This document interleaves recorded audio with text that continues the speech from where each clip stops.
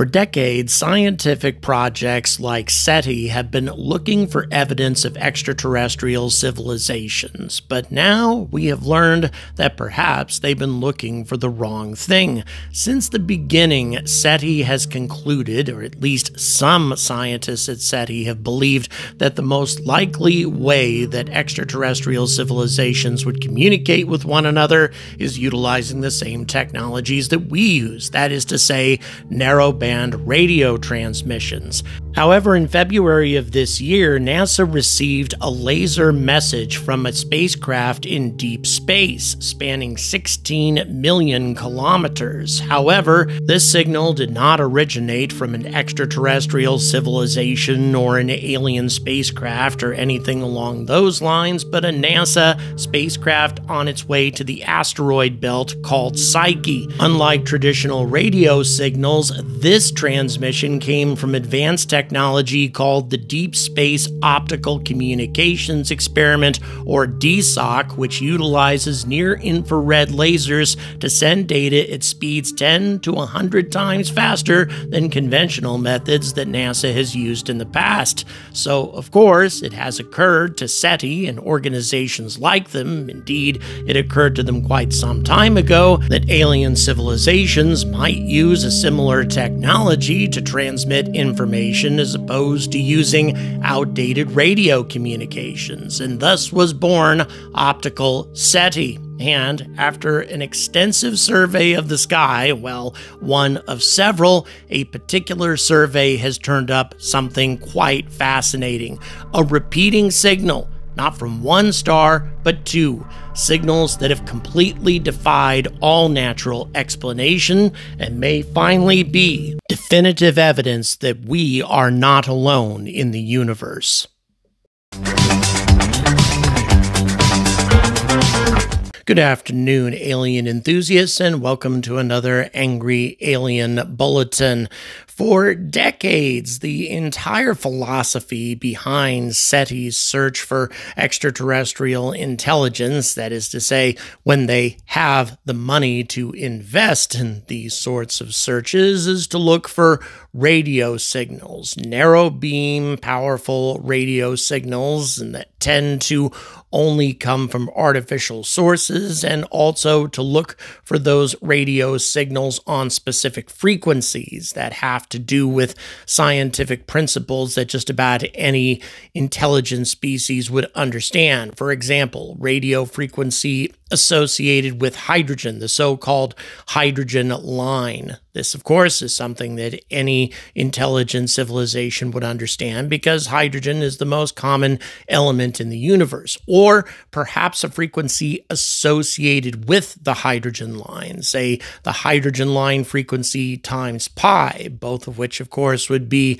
concepts that any civilization would understand. Or perhaps the square root of the hydrogen line, something that should be understandable for just about any civilization that understands the basics of the universe and the basics of mathematics. But still, there's no guarantee that intelligent civilizations would use radio frequencies to communicate. I mean, sure, it makes a lot of sense to us to use these sorts of things, but is that the sort of medium that every civilization would make use of? Might there be other alternatives? Well, this is what a specific project associated with SETI, known as Optical SETI, decided to pursue, to look for potential laser communications throughout the cosmos. As a matter of fact, we humans are now using lasers to transfer information over vast distances. Our current probe that we have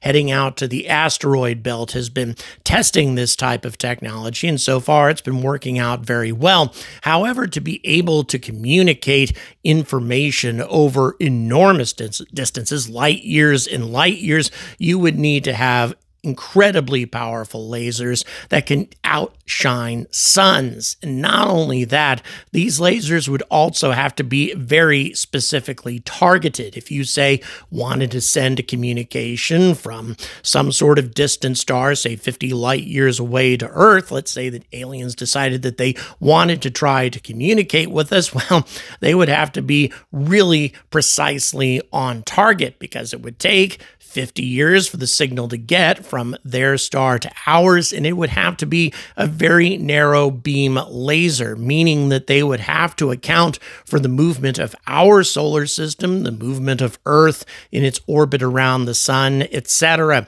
If you tried to use a laser with a wider beam that would have a larger area of detection, well, the amount of energy that would be required to power a beam that bright and that big would be just about impossible to accomplish. It would require more power than all of human civilization has combined to generate a laser that powerful. So really, when it comes down to it, Optical SETI has been looking for two things. Number one, a laser-like beam of light, or just an extremely bright burst of light that can outshine a star, but is a very brief thing. When things in nature, you very seldom get something that only lasts a few seconds in nature, something that bright, supernova, or a sudden brightening of a star. Those sorts of things last for days or weeks, not just a few seconds. But in addition to that, they also want the signal to repeat. That has been a frustrating requirement of SETI in order to confirm the artificial or intelligent origin of this sort of signal. It has to repeat. Well, guess what? Just recently, that is to say a few weeks ago, a paper came out from Optical SETI confirming that they had indeed found something just like that. The paper in question concerns the results of a multi-year survey of more than 1,300 sun-like stars for optical SETI signals, and veteran NASA scientist Richard A. Stanton was behind this project. Dr. Stanton is a veteran of NASA's Jet Propulsion Laboratory, whose work includes participating in the Voyager missions and serving as the engineering manager of the Gravity Recovery and Climate Experiment, or GRACE mission. Since retiring, he has dedicated himself to the search for extraterrestrial intelligence, utilizing the 76.2 centimeter telescope at the Shea Meadow Observatory in Big Bear, California, and a multi-channel photometer that he designed. The paper describing his survey's findings is linked in the description. For years, Stanton has used these instruments to observe more than 1,300 sun-like stars for optical SETI signals. And as I mentioned before, Optical SETI looks for pulses of light that could result from laser communications or directed energy arrays, such as Project Starshot, that will utilize an array of high-energy lasers to push probes, or laser sails that is, up to speeds approaching that of the speed of light. Now, this study traces its roots to a 1961 study by Dr. Schwartz and Towns, and they reasoned that the best way an extraterrestrial intelligence, or ETI, could send an optical signal that outshone their star would be with intense nanosecond laser pulses. Other optical SETI searches look for signals in infrared wavelengths, high-resolution spectra, or visible light. As Stanton related to Universe Today via email, his SETI search differs from conventional optical surveys. Quote, "My approach is to stare at a single star for roughly 1 hour using photon counting to sample the star's light at what is considered to be a very high time resolution for astronomy, 100 microsecond samples. The resulting time series are then searched for pulses in optical tones. The instrument uses readily available off-the-shelf components that can be assembled into PC-based systems. After years of searching, Stanton noticed an unexpected signal on May the 14th, 2023, while observing star HD 89389, an F-type star slightly brighter and more massive than our Sun, located in the constellation Ursa Major, otherwise known as the Big Dipper. According to Stanton's paper, this signal consisted of two fast, identical pulses 4.4 seconds apart that were not revealed in previous searches. He then ran comparisons against signals produced by airplanes, satellites, meteors, lighting, atmospheric scintillation, system noise, and other possible mundane explanations. As he explained, several things about the pulses detected around HD 89389 made them unique from anything else seen previously. First of all, the star gets brighter and fainter and brighter and then returns to its ambient level, all in about 0.2 seconds. This variation is much too strong to be caused by random noise or atmospheric turbulence. How do you make a star over 1 million kilometers across partially disappear in 1/10 of a second? The source of this variation can't be as far away as the star itself.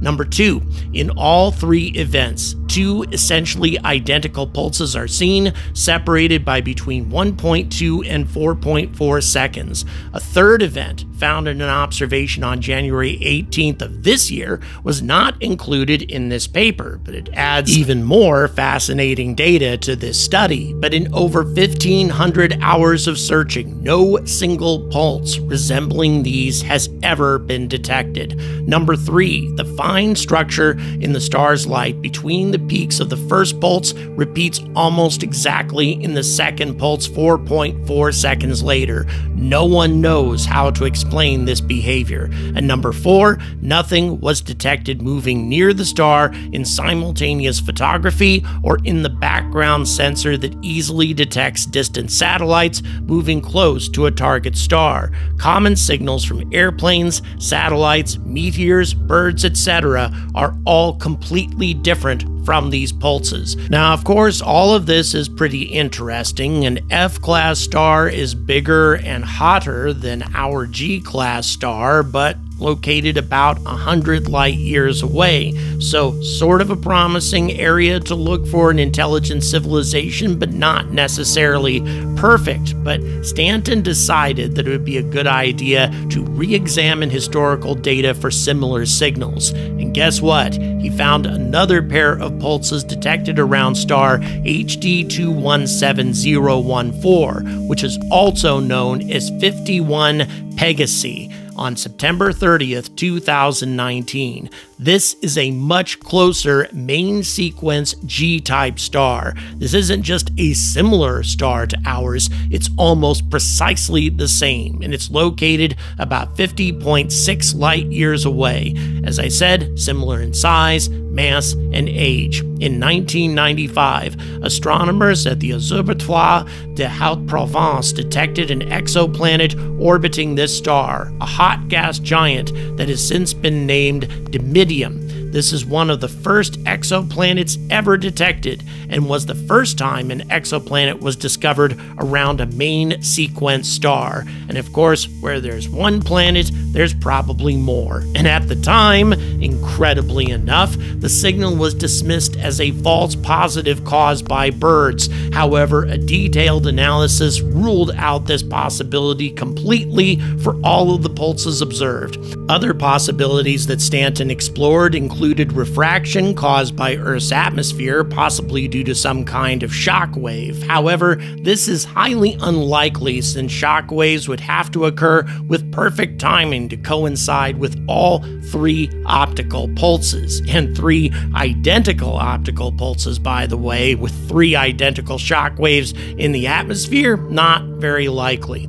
Other possibilities include starlight diffraction by a distant body in the solar system, partial eclipses caused by Earth satellites or distant asteroids, and edge diffraction by a straight edge as described by the so-called Sommerfeld effect. And And there's also the possibility that a gravity wave could have generated these pulses, although this is a phenomena that we don't really understand, but it still requires additional consideration. But of course, another interesting possibility, and it's amazing to hear mainstream scientists talk this way, is that it could be the result of extraterrestrial intelligence. As Stanton indicated, whatever modulated these stars' light must be relatively close to Earth, indicating that any ETI activity must be within our solar system. Moreover, similar pulses have since been observed from another sun-like star located 81 light-years from Earth,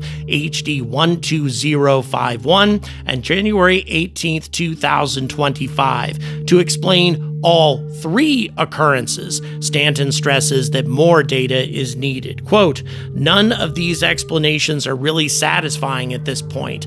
We don't know what kind of object could produce these pulses or how far away it is. We don't know if the two-pulse signal is produced by something passing between us and the star, or if it's generated by something that modulates the star's light without moving across the field.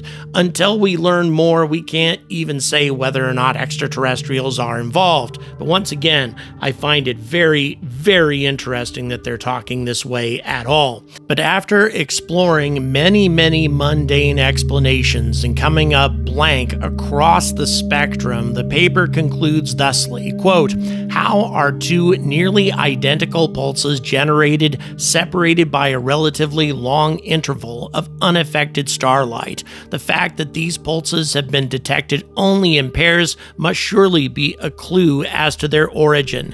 How can the two detected events, separated by years and from seemingly random directions in the sky, be so similar to each other? Whatever is found, those speculating that our best chance of finding evidence of extraterrestrial intelligence lies within our own solar system might have much to ponder." And when we're talking about our own solar system, what if these pulses coming from seemingly random directions in the universe are not coming from random locations at all? What if there's something about these signals that are specifically targeted towards us, and further examination might reveal what they're actually trying to say, and if they're expecting some sort of reply, not necessarily from us. Intriguing stuff, isn't it? But unfortunately, I have a feeling that, like so many intriguing discoveries that have been made over the last several decades, the scientific community is just going to let this one go. They're not going to be able to find any sort of rational, logical, natural explanation for it. So they're not, of course, going to say that this seems to be a really good candidate for something that originates from an extraterrestrial civilization. Instead, they won't come to any solid conclusion. They'll simply say, oh, most probably it's some sort of natural phenomenon that we don't understand. And then they'll just move on to something else. Instead of dedicating the necessary time, the observation time, focusing on these relatively nearby stars for a long period of time to confirm whether or not these signals might reappear again and again. And interestingly enough, if we spot these sorts of signals happening repeatedly, what are they doing? Are they trying to get our attention? Or might they be communicating with somebody else within our solar system? Somebody that they dispatched decades ago to check us out, and now they're trying to get more information or issue instructions to their colleagues who are already here. By the way, folks, in case you haven't noticed, we got a new shirt here, although this shirt has been around for a while. Check it out. It is our Oumuamua merch. I love this design, guys. It's absolutely fantastic, and finally got it delivered to me personally. But unfortunately, the store closes on the 26th. And although there has been an increase in Oumuamua sales lately, so I have a feeling that we probably will be able to offer it again next month. I can't say that for certain, so if you want to be sure that you get a piece of this merchandise, well, you have to place your order by the 26th of June. Also, I'm going to give away 2 of these shirts. I got 2 spare extra large shirts, and I'm going to give 2 of those at random to people who have been supporting my trip to Australia on GoFundMe. So if you've already made a contribution on GoFundMe, or if you'd like to make a contribution to get me to Australia, you will be entered into a drawing. And there haven't been tons. I mean, we're talking less than 60 right now. So your odds are pretty good if I'm giving away 2 of these shirts. All the details are in the description. Thanks very much for watching. Please don't forget to like and subscribe. And until next time, stay angry about space.